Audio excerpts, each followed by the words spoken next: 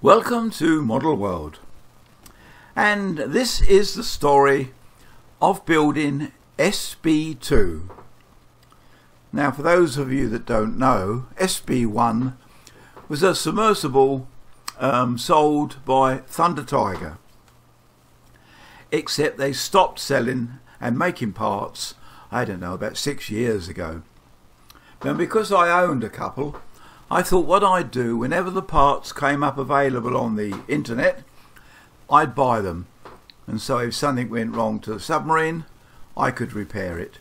So in the end, I've got bits pinned up everywhere in the workshop, as you can see with the pictures I'm showing you here.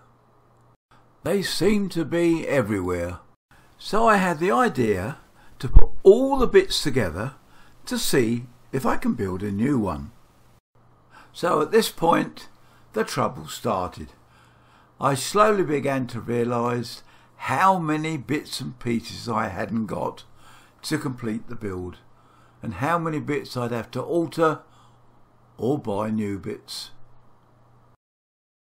One of the problems I had right from the start, I had a Thunder Tiger roll pump, but it needed a long shaft, 3mm, to power it. And could I find an electric motor with the shaft long enough to go right the way through the roll pump to do this action? So I had to buy another roll pump. And finally I managed to find a roll pump that looked like it might do the job. It seemed to be about the right kind of capacity, but of course it didn't fit, so I had to start cutting to make it fit. The next problem was the plastic tube which forms the pressure hull of the submarine. I could get a piece cut to the exact length, but could I find a piece the right diameter? The nearest I got in the end was one which was about 2mm too big, but it had to do.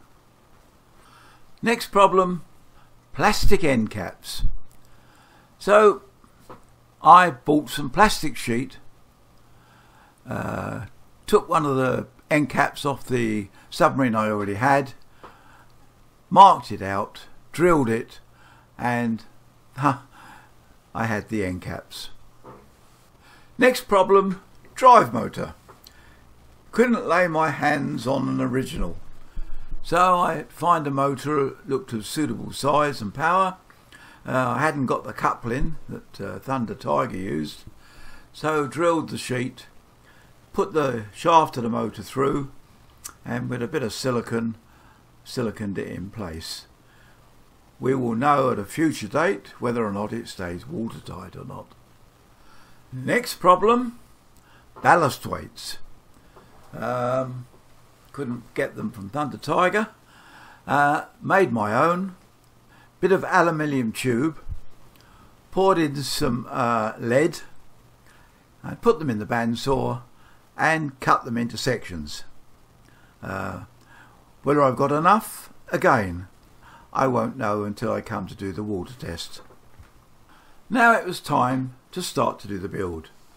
I was lucky enough a few years ago to manage to obtain the outer shells of this submersible. So that's one part I didn't want to try and build myself. So I had to start putting the bits together and finding out what I had to make to complete the build.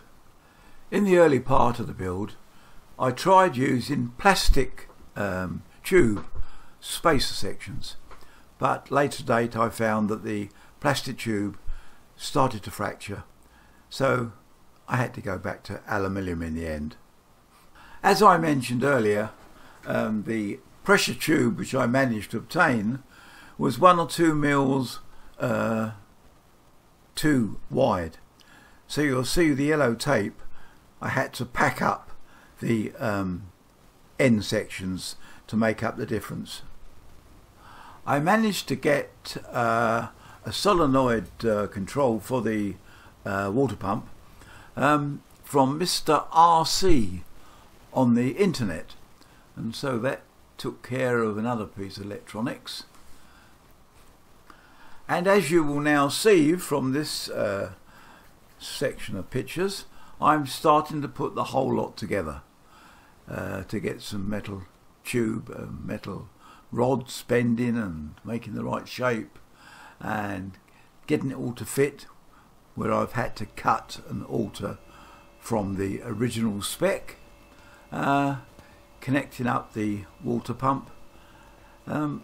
Lots of little things I'm doing now. I won't be able to test until I put the thing into some water. And of course there's one thing you won't be able to appreciate watching these pictures, is how long it took to cut and fettle and alter to build this thing. Getting bits and pieces, buying nuts and bolts and bits of threaded rod. I mean, I spent a lot of time trying to put this thing together. Found a prop, found odds and ends, bits that didn't quite fit, had to be cut back. And so the workshop, as you can see, I have other SBs, but it finally got there. Week after week of fiddling, getting annoyed. And now we have, finally, SB2. And there she is. Neptune SB2, ready for its water trials.